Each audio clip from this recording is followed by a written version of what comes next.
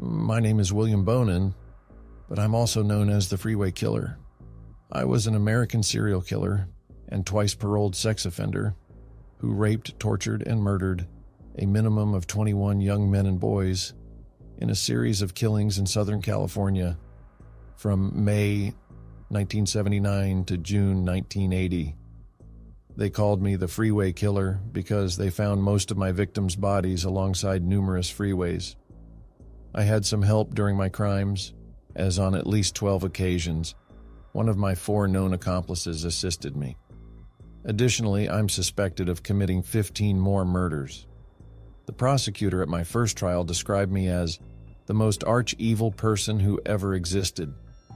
In the end, I was convicted of 14 of the murders linked to the Freeway Killer in 2 separate trials in 1982 and 1983.